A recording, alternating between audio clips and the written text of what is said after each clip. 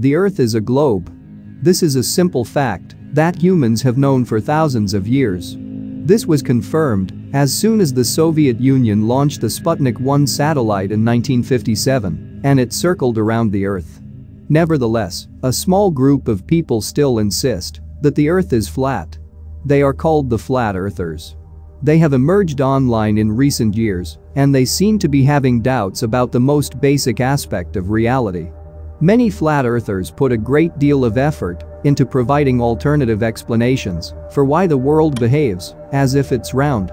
Even though a spherical Earth clearly fits the observations humans have made about the planet over the last few millennia. However, if Earth somehow was truly flat, it would not behave much like the planet we know today. In fact, humanity and everything else would be very much dead. To shape a cosmic body into a disk rather than a sphere, you've got to spin it very fast. Unfortunately, this would destroy the planet by tearing it into tiny particles.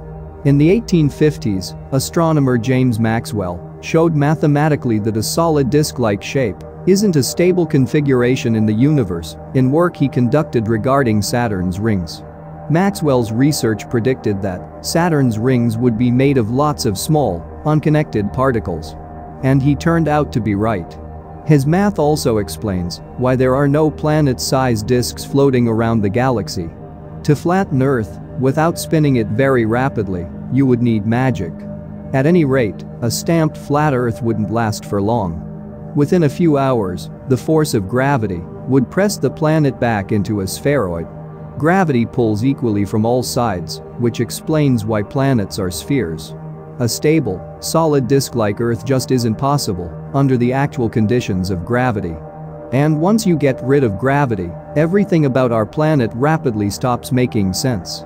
The atmosphere, gone, because it's held to the planet by gravity. Tides? Gone. They're caused by the gravitational pull of the moon, which tugs on the oceans and causes them to subtly bulge out. The moon itself, also gone, since every explanation of the moon's existence involves gravity. In the most widely accepted scenario, the moon was created when a giant planet-sized body crashed into the early Earth. The debris from the crash was captured by Earth's gravity. Another scenario suggests that the moon formed at the same time as Earth did. Again, thanks to gravity. Gravity is also responsible for Earth's layered structure, with the densest materials sinking to the core, lighter materials making up the mantle, and the lightest materials forming the crust.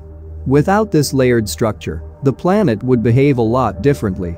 For example, Earth's liquid outer core acts as a giant dynamic magnet, which creates the planet's magnetic field. The magnetic field helps protect the planet's atmosphere from the stripping effect of the solar wind. The Martian atmosphere was scrapped by the solar winds as the planet's magnetic field was destroyed about 4 billion years ago. If the Earth was flat, the tectonics plate that make up the planet's crust wouldn't work either. The flat Earth worldview also involves cherry-picking different explanations for different phenomena. In real life, the Earth and the Moon are both round for the same quantifiable reason: gravity. Flat Earth believers have to invent independent explanations for both, and these independent explanations often contradict one another. This is not how scientific theory works. But setting all that aside, if the Earth were truly flat, people won't be able to create a flat Earth website. As satellites wouldn't be possible. How would satellites orbit a plane? There are a number of satellite missions that society depends on that just wouldn't work. I cannot think how GPS would work on a flat Earth.